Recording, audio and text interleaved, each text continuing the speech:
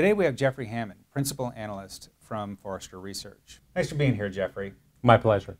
Bring Your Own Device, or BYOD, has become a very hot topic. And recently you released 7 steps to managing that process. You want to talk a little bit about that? Sure, absolutely.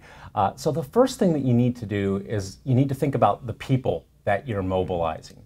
It's very important, and I think one of the easiest things to do is to survey your employees and ask them what kind of devices they're using. I mean, it's not rocket science here, and it's pretty easy to look at your web traffic if you've got people trying to browse your site and see what kind of devices people are using, or you can even do customer surveys, and you may end up seeing that, gee, 80% of the devices that our employees are using are either iPhones or Androids, or they're iPhones or RIM devices. Well, that gives you some really good insight into the types of devices that you need to support, but you should go beyond that, and you should really ask them a very simple question. What do you need to do when you're out of your office? Now, that doesn't mean necessarily out of the building. It means physically out of their office or cubicle. Because what you find is when people are outside of their cubicle, we all know that it takes probably 10 minutes for us to turn our laptops on and get them all booted up and log in and go through the VPN and then get email, okay?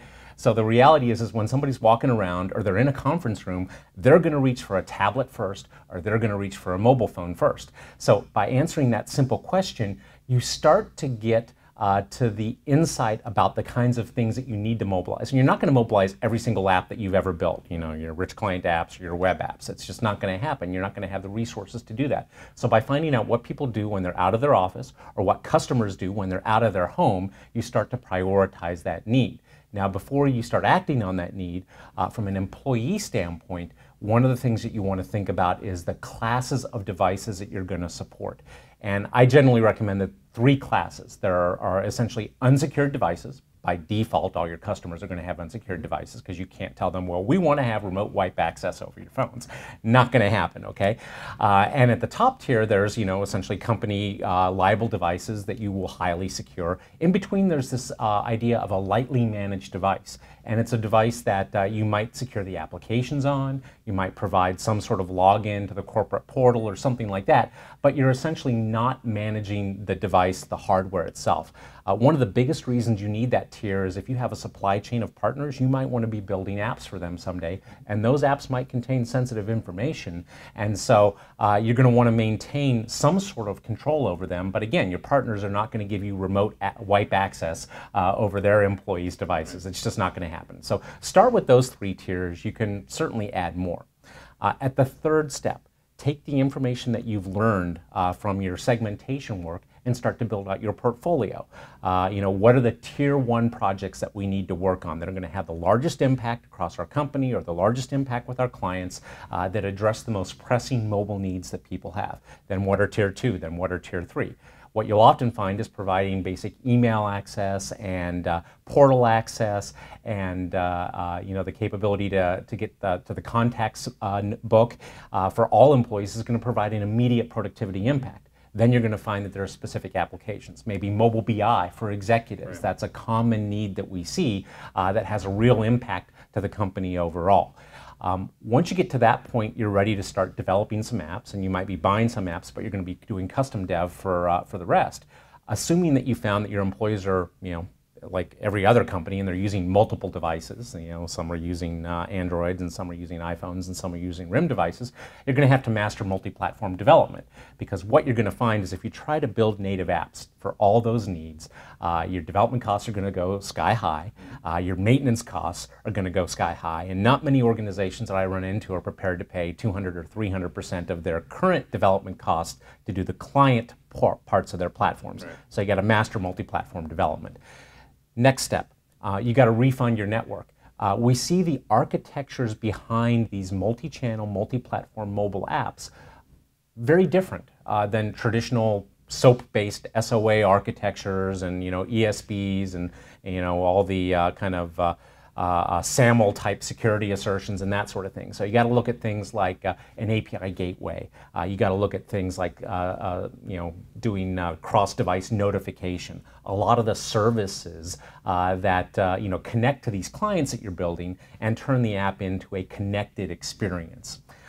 You also have to be able to change your employee reimbursement policies. If people are bringing their own devices, they've paid for their own devices, so at least you don't have the capital costs there. But you've got to set some expectation. Well, this is how much we'll pay, or we're going to cap at $100 a month, or here's a roaming plan that we're going to support a certain subset of the employees on, and you've got to set tiers, and you've got to set expectations, and you've got to put policy in place so that people know what they're allowed to do. After all that, the last thing I would say take a look at is we're seeing organizations move from an IT push model to an employee pool model when it comes to applications.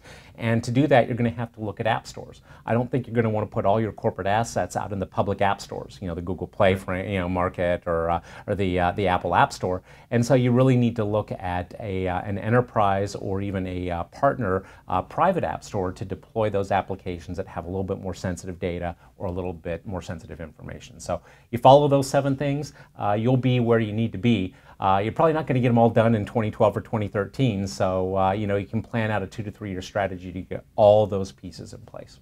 What are the key questions a company should ask when they're using a platform to build cross-device mobile apps? Well, I think the first thing that they need to think about is once they've looked at that prioritization and they know the kinds of things that they want to build, they should look at each of those tasks and say, well, what kind of workload is this? And let me go into that a little bit. So we generally see 3 major types of mobile workloads. The first one I would qualify as device-centric. So the question I ask is, would I want to use this application or perform this task if I were on an airplane flight from Boston to San Francisco and I don't have wireless because I'm on American? If the answer is yes, that's a good example of a device-centric workload. The second type of workload would be a content-centric workload. So Boston Globe is a great example of that. It's mainly text, some audio and video and pictures, but it's kind of almost a web-style experience, and it's primarily a consumption-based experience. The third type of workload that we see is what I'd call a connected workload. And a mobile banking application is a great example of a connected workload. If you think about your bank balance, well, your bank balance is getting updated all the time. Your wife's taking out an ATM withdrawal, your credit card bills are getting processed because you've got bill pay set up, and that balance is updating all the time, and the source of the truth is somewhere in a server out there in the bank's data center, and your mobile banking app is accessing that over the internet. Well, if you're not connected, that workload really doesn't make sense. So I think what organizations will tend to find is they've got different levels of workloads. They may have more content workloads if they're in the media or entertainment industry. They may have a lot of device-centric workloads if they're doing mobile or field repair, if they're a gaming company. But I think most enterprises are going to find that they have a lot of connected workloads. But you might have all 3 in some proportion. And so you really have to look at a framework or a tool that are going to support the workloads that you have. And so, for example, a middleware platform that supports generation of web apps or hybrid apps or native apps can support those workloads fairly well. If a platform is just going to support generation of native apps, well, then it might be overkill if what you've primarily got are a lot of connected app needs or a lot of content-centric needs. I think you also have to look at the development talent that you have. If you've got a lot of Java developers or a lot of .NET developers, they're not going to have a lot of JavaScript skills. So if you choose a platform that's going to require a lot of JavaScript knowledge, you're going to see a real lag in productivity as they get up to speed. On the other hand, if you've got tools that are integrated into Eclipse or if they're integrated into Visual Studio, those developers are going to feel right at home. If they've got a visual painter, then they're going to learn how to, very quickly how to paint applications and generate them and test things out and pick stuff up. So you got to look at your devs. Then you also have to look at the types of applications you're deploying from an execution standpoint. And what I mean by that is if you've got an application where you might be deploying it to 50,000 customers, but only 1,000 customers may be using that at any one point in time in concurrent use, well, then you want a platform that is going to maybe have a server-based license or something like that, as opposed to a platform where you're going to get charged for every single user who downloads that application. On the other hand, if you only have 400 employees that you have to mobilize, then a per employee or a per connection-based model might work better, or a consumption model. So you really kind of have to look at all of those things and then use that to select between the platforms and make sure that you get the economic model that works for you, make sure you get the technology model that works for you, and make sure that it can be used to deliver the workloads that you have most effectively.